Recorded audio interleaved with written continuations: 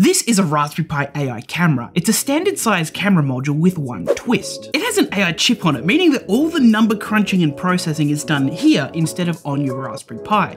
This frees it up and means that it's really easy to add computer vision to your project. Here's how to get going with it in about 3 minutes.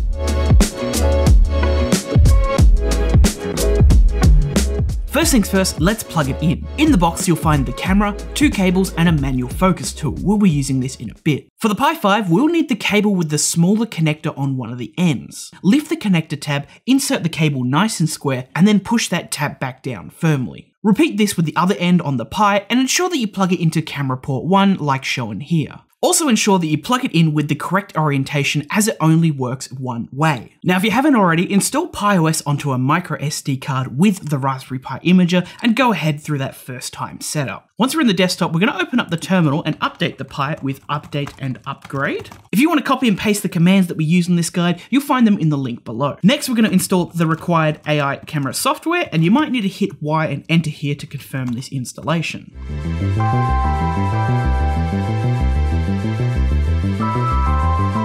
And once that's finished installing, we just need to reboot the Pi. Open up that terminal again, and now we're ready to run our first computer vision demo.